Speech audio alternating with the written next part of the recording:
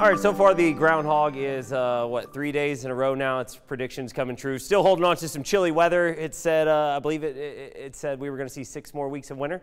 And it looks like we've got a chilly day today. Just seeing some sunshine breaking out behind me here in Bell County. A lot of the rest of the area in the clouds. Chilly day, well below average, 47 degrees. Going to be a chilly evening and a chilly overnight. We still have some cloud cover out here, even though it looks like it's disappeared. Cloud cover still out here. We've got sunshine now from Gatesville back to Temple, and then areas back down towards the southwest. Cloud cover will build back in as we go overnight tonight and into tomorrow morning. You start to see the green popping up on here as that moisture returns. Cold front moves in from the north. We're going to see some drizzle, maybe some light showers out there. Very spotty, very isolated. Maybe even see some fog develop. We can get some light winds in areas too. So waking up tomorrow morning, overall looking at a cloudy, damp, maybe some drizzle, maybe some spotty showers. Then we'll just keep the rain chances in the forecast through the whole day. It's not going to be just continuous rain all across the region, but hit or miss, off and on showers be possible. Likely a lull in the late morning, early afternoon. And then as we go into the late afternoon into the evening,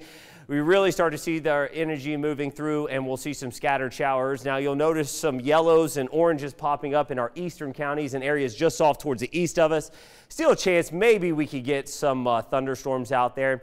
Looks like the best chance for severe is going to stay maybe, I think, right now off towards the east. Even better instability to further southeast of us, but maybe we could get some thunderstorms and some heavier rainfall. We could use the heavier rainfall, that's for sure. You know, the showers really stay concentrated east of I-35 through the evening and through the overnight hours.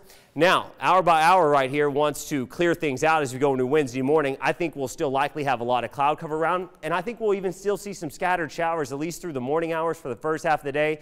Areas from Goldthwaite, Gatesville, Waco, Mexia, and southward would have that better chance of scattered showers. So yeah, hour by hour, not showing it right now, but still going to be tracking some scattered showers lingering for our southern half, at least for the first half of the day on Wednesday, with the cloud cover hanging around and likely keeping us pretty chilly. Highest rain totals being picked up off towards the east, and that's because that's where we saw our heaviest potential for some heavier pockets of rain out that way.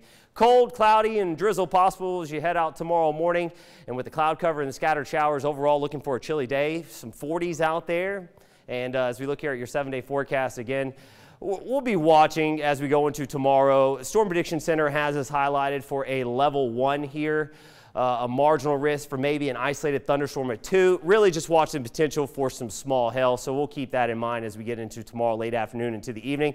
And then also going to be watching a day as we go into Saturday where we could potentially see maybe another frontal system lining up just to our northwest, some energy moving through, and Gulf moisture returning to give us some more scattered showers. So a lot of people telling me, Zach, we need some rainfall.